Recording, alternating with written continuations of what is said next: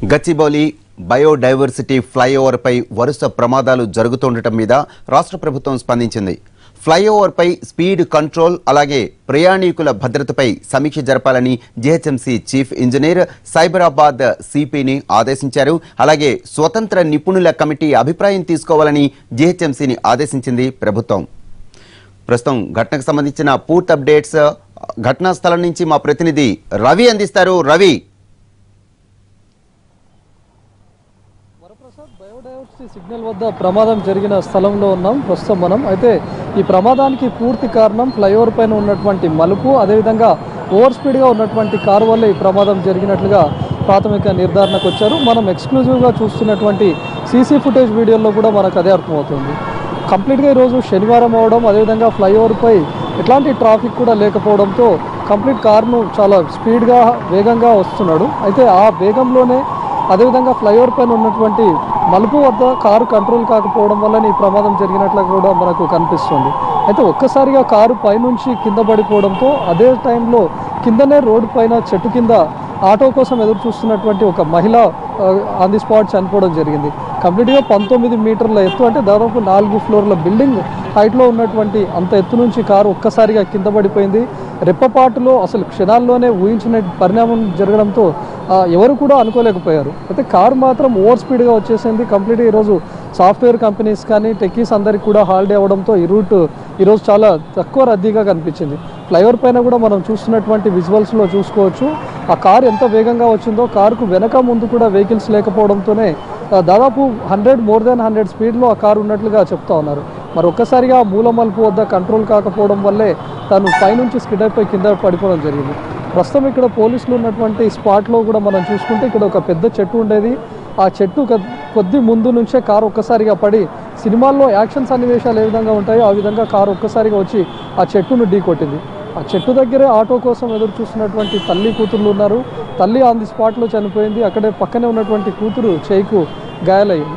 కారులో ప్రయాణిస్తున్నటువంటి వ్యక్తి అంత ఎత్తు నుంచి పడడంతో ప్రమాద దాటికి ఎయిర్ బ్యాలెన్స్ కూడా ఓపెన్ అవ్వడంతో ప్రమాదం నుంచి బయటపడ్డాడు. తనకు ఎట్లాంటి ఇది కాలేదు, తలకు చేయికి మాత్రమే గాయాలయ్యాయి. ప్రస్తుతం ఇక్కడ స్పాట్లో చూసుకోవచ్చు కారు విడి భాగాలు పడిపోయి ఉన్నాయి.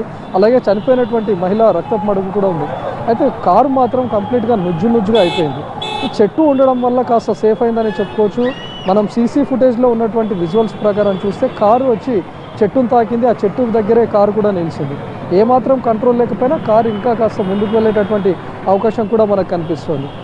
లెఫ్ట్ సైడ్ నిస్సాన్ షోరూమ్ కూడా కనిపిస్తుంది. ఆ నిస్సాన్ షోరూమ్ ముందే ఈ చెట్టు ఉంది. ఒకవేళ చెట్టు కనుక లేకపోతే మాత్రం కంప్లీట్గా కారు ఇంకా దూసుకువెళ్ళేది, కంప్లీట్గా ఆ షోరూంలోకి కూడా వెళ్ళేటటువంటి అవకాశం లేకపోలేదు. అయితే నిత్యం ఇక్కడ మనకు ఎంతమంది అయితే నిల్చొని ఉన్నారో, లేకపోతే అక్కడ చూస్తున్నటువంటి విధంగా లేడీస్ ఎవరైతే నిల్చొని ఉన్నారో, ఇక్కడ నుంచి జేఎన్టీయూ కానీ లేకపోతే హైటెక్ సిటీ వైపు వెళ్ళేటటువంటి వాళ్ళంతా ఈ చెట్టు దగ్గరే నిల్చొని ఉంటారు. ఆటోలు బస్సుల కోసం ఎదురు చూస్తుంటారు. ఈ రూట్లో కంప్లీట్గా మనకు బస్ స్టాప్ కూడా లేదు. బస్ స్టాప్ లేకపోవడంతో ఇక్కడే అన్ని వెహికల్స్ కానీ క్యాబ్లు కానీ లేకపోతే ఆటోలు కూడా ఆగి ఉంటాయి. వాటి కోసం ఎదురు చూసేటటువంటి ప్రయాణికులు కూడా మనకు కనిపిస్తుంటారు. అయితే ఈరోజు మధ్యాహ్నం కరెక్ట్గా లంచ్ టైం అవడంతో ఎవరు ఎక్కువగా లేరు. ఒకవేళ సాటర్డే కాబట్టి ఎక్కువ సంఖ్యలో టెక్కీస్ కూడా ఇక్కడ లేరు. ఒకవేళ నార్మల్ డేస్లో కనుక జరిగి ఉంటే మాత్రం ఇక్కడ ప్రయాణికులు కూడా ఎక్కువ సంఖ్యలో నిల్చునే అవకాశం ఉంటుంది. ఈరోజు ప్రమాద తీవ్రత కూడా పెరిగేది, మృతుల సంఖ్య కూడా ఈరోజు పెరిగే అవకాశం కనిపిస్తుంది. ప్రస్తుతం ఈ ఇన్సిడెంట్ ఎలా జరిగిందనడానికి చాలా ఇక్కడ చూస్తున్నటువంటి వాళ్ళు కూడా ఆశ్చర్యానికి లోనైనటువంటి పరిస్థితి కనిపిస్తుంది. ఎందుకంటే కంప్లీట్ ఫ్లైఓవర్ ఎంత ఎత్తులో ఉందో మనం చూసుకోవచ్చు. అంత ఎత్తు ఫ్లైఓవర్ నుంచి అతి వేగంగా వచ్చినటువంటి కారు ఒక్కసారిగా కింద పడుతుంటే ఇక్కడ ఉన్నటువంటి స్థానికులు చెప్తున్నటువంటి ప్రకారం కూడా మనం చూసుకోవచ్చు. ఇదేదో సినిమా షూటింగ్ అనుకున్నాం, పైనుంచి కారుని ఏమైనా రోప్ ద్వారా వదిలేస్తున్నారా అనుకున్నాం అనేటటువంటి విధంగా కూడా మనకు చెప్పడం జరిగింది.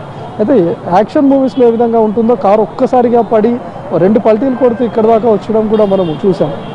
కంప్లీట్గా ఓవర్ స్పీడ్ ఒకటైతే ఫ్లైఓవర్ నిర్మాణాన్ని కూడా ప్రతి ఒక్కరు తప్పుపడుతున్నారు. ఎందుకంటే ఫ్లైఓవర్ రాయదుర్గం సిగ్నల్ దగ్గర మొదలై హైటెక్ సిటీ రూట్ వరకు ఎండ్ అవుతుంది.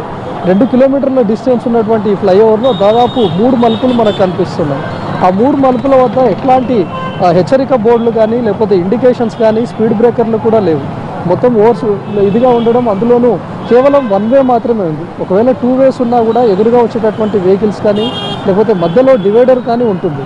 ఏవీ లేకపోవడంతో కేవలం 1 వే వెళ్తున్నటువంటి వెహికల్స్, అందులోనూ ఖాళీగా ఉన్నటువంటి ఫ్లైఓవర్ కావడంతో ప్రతి వెహికల్ 2 వీలర్ కానీ 3 వీలర్ 4 వీలర్ కూడా చాలా ఓవర్ స్పీడ్గా వెళ్తుంటాయి.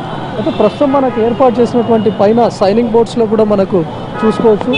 రీసెంట్గా ఈ ఫ్లైఓవర్ ప్రారంభమైన తర్వాత ఒక ప్రమాదం జరిగింది. ఇక్కడే 2 వీలర్లో వెళ్తున్నటువంటి వాళ్ళిద్దరు కూడా చనిపోవడం జరిగింది.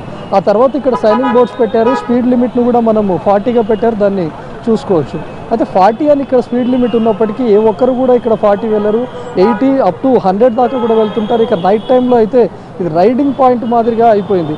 ఎవరైనా కార్లు బైకుల్లో కూడా ఓవర్ స్పీడ్గా వెళ్తూ రైడ్ చేస్తున్నటువంటి సందర్భాలు కూడా ఇక్కడ చోటు చేసుకున్నాయి. మరి 1 వేలోనే ఇంత ఫాస్ట్గా వెళ్ళడం వల్ల అందులోనూ దానికి తోడు అత్యంత ప్రమాదకరమైనటువంటి మలుపు కూడా మనం చూస్తాం. ఆ మలుపు కారణంగానే ఈరోజు ఈ ప్రమాదం జరిగిందనే అనుకోవచ్చు. ఎందుకంటే ఆ మలుపు వద్ద కేవలం ఒక స్పీడ్ బ్రేకరో లేకపోతే కనీసం కంటిన్యూస్గా ఏదైనా హెచ్చరిక బోర్డులు పెట్టినా కూడా ఈ ప్రమాదం కాస్త తప్పేదైనా చెప్పుకోవచ్చు. మరి ఇంత ప్రమాదానికి కారణమైనటువంటి మలుపు ఏ విధంగా మనం చూసుకోవచ్చు. ఎందుకంటే శ్రీశైలం లేకపోతే తిరుమల ఘాట్ రోడ్డుల్లో ఉండేటటువంటి నిర్మాణాల మాదిరిగా దీన్ని నిర్మించారు. అందరూ దీన్ని తప్పుపడుతూ ఉన్నారు. అయితే చాలామంది క్యాబ్ డ్రైవర్లు కూడా ఇక్కడే ఘటనా స్థలానికి వచ్చి చూశారు. మేము పైన వెళ్తున్నప్పుడు కూడా చూసాము, ఏమాత్రం కంట్రోల్ అవ్వదు. ఇక్కడ ఎంత కంట్రోల్ చేసుకున్నా, ఎంత తక్కువ స్పీడ్లో ఉన్నా కూడా ఈ కంప్లీట్ ఈ మలుపు మాత్రం ప్రమాదకరంగా ఉందనేటటువంటిది వ్యక్తమవుతుంది. ప్రస్తుతం ఇక్కడ కారు విడిభాగాలు కూడా మొత్తంగా పడి ఉన్నాయి. వాటన్నిటిని డిఆర్ఎఫ్ సిబ్బంది కూడా క్లియర్ చేశారు. అయితే ఇక్కడ మొత్తంగా కారు మాత్రం నుజ్జుగా మారిపోయింది. ఒకవేళ కింద ప్రయాణికులు నిల్చున్నా కూడా ప్రమాద దాటి మృతుల సంఖ్య ఎక్కువగా ఉండేది. అదేవిధంగా కారులో కూడా కేవలం ఒకే వ్యక్తి ఉండడం, స్పాట్గా ఎయిర్ బెలూన్స్ కూడా ఓపెన్ అవడంతో తనకు కూడా ప్రమాదం నుంచి బయటపడ్డాడు. కేవలం స్వల్ప గాయాలతోనే కేర్ ఆసుపత్రిలో ప్రజెంట్ చికిత్స పొందుతున్నాడు.